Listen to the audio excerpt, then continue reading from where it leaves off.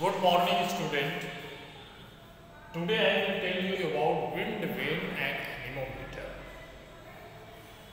Wind vane or weathercock. This is the instrument.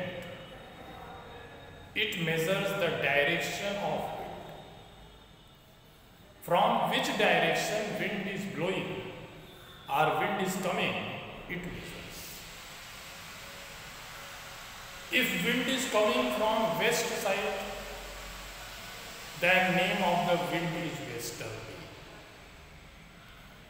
If wind is coming from east side, its name will be easterly. So winds are always named from the direction they come, they blow. And wind vane or weathercock measure the direction. Anemometer. Anemometer is the instrument which measures the speed of wind. And wind speed is measured in knot. Knot is the unit of wind speed.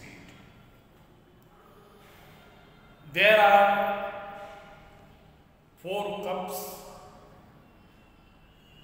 hollow type, and these cups can rotate. When winds blow, air gets trapped in these cups and cups start rotation.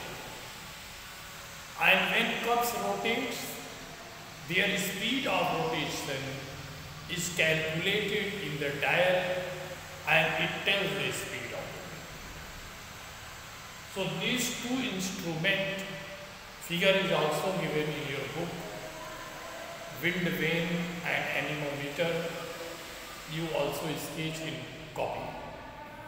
Remaining topic of this instrument will be explained in the class. Have a good day. Thank you.